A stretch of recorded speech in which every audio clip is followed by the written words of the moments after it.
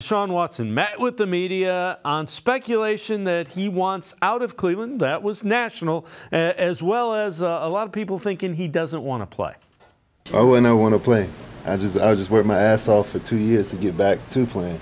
So why wouldn't I want to play? This is what I've been doing since I was 6 years old. So why wouldn't I want to play? I see the same things. I see all the narratives, this, that, the third. I mean, all that stuff is just trying to call controversy and commotion. You know, I'm fine. I'm happy. I'm not happy with the injury, but you know, I'm in a great space mentally. I'm in a great space spiritually. Physically, everything else is in a great space except my shoulder. So we're working hard to get that back. But yeah, why wouldn't I want to play? I don't do this for no other reason.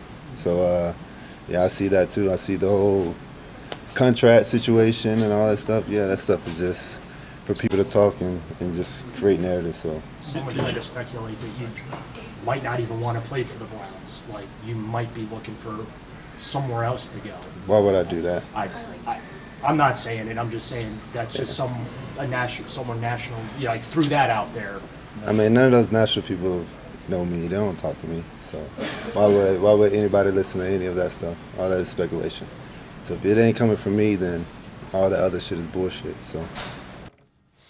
With that, let's welcome in Quincy Carrier, Untitled, Unfiltered Browns coverage. Quincy, it sounds like a guy who's sick of being questioned about why he's not playing. It's because his throwing shoulders hurt. What a wonderful week to be a Browns fan, right? Like, we just keep – this is just – honestly, we're veterans at this. Yeah, look, we just don't know, man. Like, we don't know what's going to go on with him. We don't know when he's coming back. It's just one of those injuries that's difficult to timetable.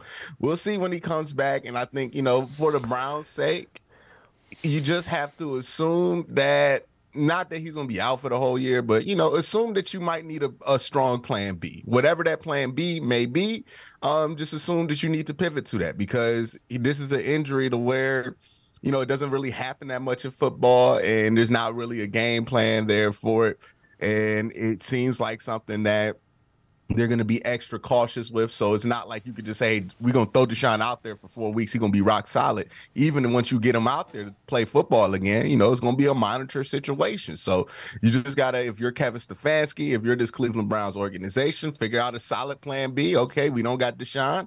What are we going to do? And what do we need if we don't have Deshaun to be reliably out there for the rest of the year? But that's really all they got to do there. As far as Deshaun, all the speculation, you know, the best thing he could do is kind of just put his head down and get through it, you know, because if he comes back and he plays well, this will be a hilarious memory. But, you know, it's going to be determined on that, what the narratives are going to be at the end of the day.